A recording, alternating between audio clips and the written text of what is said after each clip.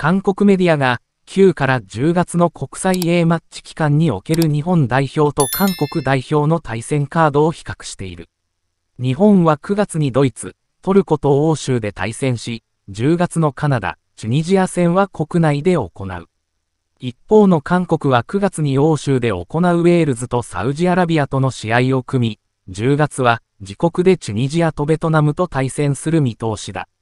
そんな状況を受けて韓国紙、東亜日報は、日本のマッチメイクについて、我々、韓国と異なり、日本は強豪たちを交渉した。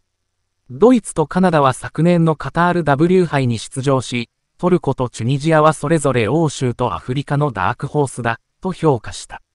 その一方で自国に関する話題になると、特にサウジとベトナムに関しては嘆き節だ。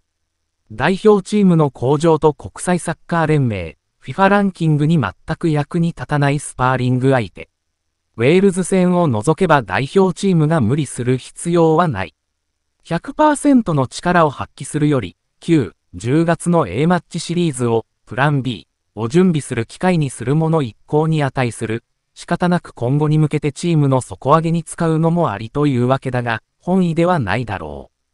う。自国サッカー協会のマッチメイク力のなさを嘆いているようだ。